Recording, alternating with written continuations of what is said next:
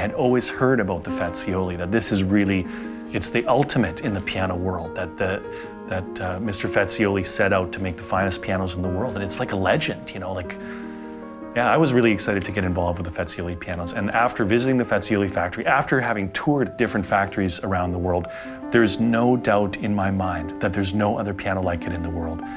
Nobody else in the world goes through as much effort as the Fazioli Piano Factory does to make each and every piano absolutely perfect. So I'm excited to represent them. I'm excited to have stores that carry them. I'm excited to see people come and try them. I invite anybody to come and play them, even if they could never afford to have one or never, you know, be able to get one themselves. And the absolute pinnacle in the piano world, the finest being made in the world today, is the Fazioli piano that's made by hand in Italy. Sometimes we get clients that would like to create something really, really unique. And for those times, we arrange for professional architects or designers to make a design of a case that's going to be really beautiful. And we're going to take a look at the piano that was designed by an architect in Vancouver, Ernest Collins, who also designed the home of this client.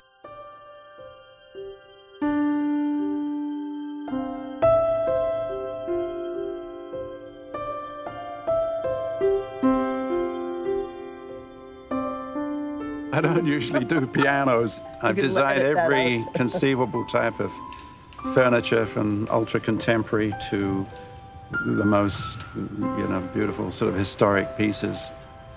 But after a while, Manuel sort of persuaded us to do it. And the main thing in the design of something of that quality, I mean, it's a piece of fine art. Mm-hmm. If you take away what, you know, we might have designed, it's a work of art, and we needed to just add another level of interest to the piece. And we wanted it to be very very sophisticated, very simple.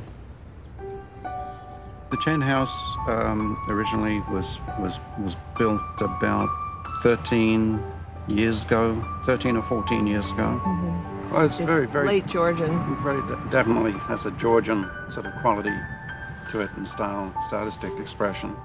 But certainly in the 18th, 17th, 18th, 19th century, there would be salons where people would play the piano and gather around and sing, and so it was really lovely to, you know, rework that particular room, which was used as a music room as well. But Mr. Chen wanted again to take it to almost a salon level, where people would feel welcome to come in and sit around the piano while someone was playing. And so when he decided to invest in this piano, he felt it was important that it should speak to the house on even a bigger level than just being a beautiful piano. So we started again researching motifs that were used by the great English furniture makers and cabinet makers. And one of the motifs that we both really liked was the medallion that Chippendale developed in a lot of his cabinetry.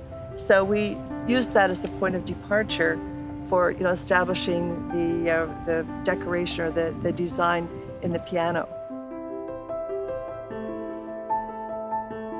With the veneering process, there are different components to it. We have the doors, the drawers, and the side gables. When you look at the doors, for instance, what happens there is they have to match the Fazioli piano that this will live with when all's said and done.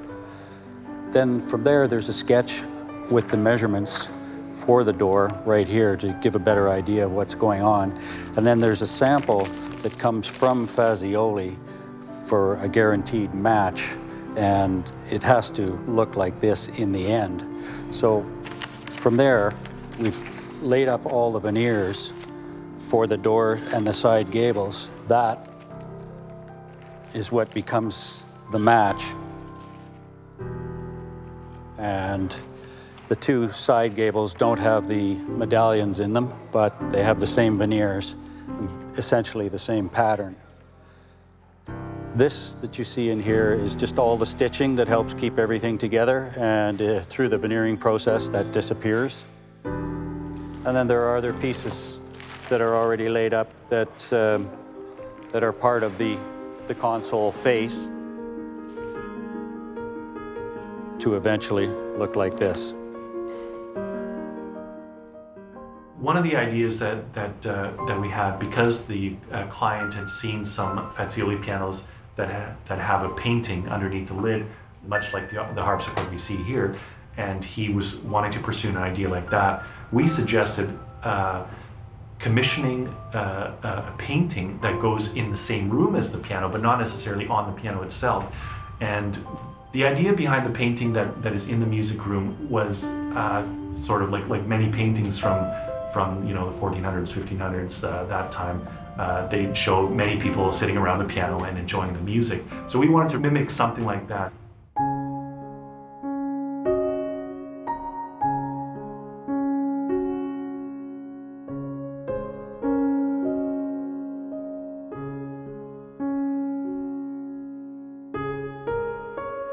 It was about 1.5 years ago. I wanted to do some paintings of like whimsical sort of paintings of a piano, and my little cousin all dressed up kind of like a fairy or whatever, and with little butterflies and things. So I just decided to go up to the piano store on Broadway and went in there and asked the woman, which was Manuel's wife, Judy, if I could take some shots of some pianos, just the keyboards and things, and she said, yeah, that's great. And she was interested in art, and she was like, well, you know, when you do these paintings, I'd love to see them afterwards. Close to 1 year later, 8 months later or something. I think I went in there with the paintings, showed him some photos, and then brought these big paintings in that were a lot bigger than he thought, probably. And then said, yeah, let's bring them down to Richmond. And so we put them up. And then a few months later, he phoned and said, hey, I've got this Fazioli sale happening, and they want a painting of their family. The client wants a painting of the family, and would you be interested in doing it? And there's going to be like 19 people in this painting. So I said, yeah, of course. And I had no idea what I was getting myself into. So I went and did a photo shoot with the family. And I've got them posted all over my wall in here of different family members and such. The biggest challenge of the whole thing is the client really wanted to see a lot of the house. So for such a big painting, in order to get a lot of the house in it, I had to take the shot from far back, so that it makes the people only about 7 inches high. And I've never really painted small heads that much, so to get them looking like the individuals and get the right amount of detail has been the huge challenge. I still have a lot of work to do to get this thing ready for that day, so. One interesting aspect to this work was that we wanted to have Mr. Fazioli somehow painted into the scene. And so we thought, if the piano is going to be there, why not have Mr. Fazioli playing on the piano, and then the whole family is sitting around enjoying it. And this is Mr. Fazioli, so apparently he has lighter hair.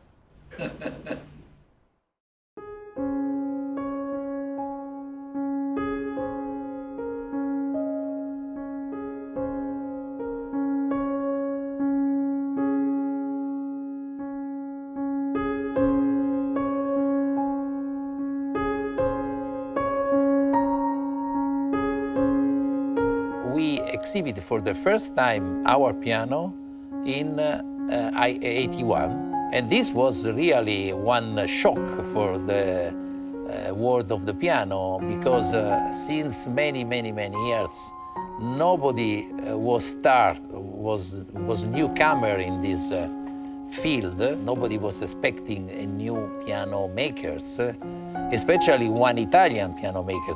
And I remember that this news was so incredible for everybody that we have the stand, our booths was completely crowded for 4 days. All, you know, you couldn't come inside because there was, all people went to see this piano because it was so strange, so new, so unbelievable.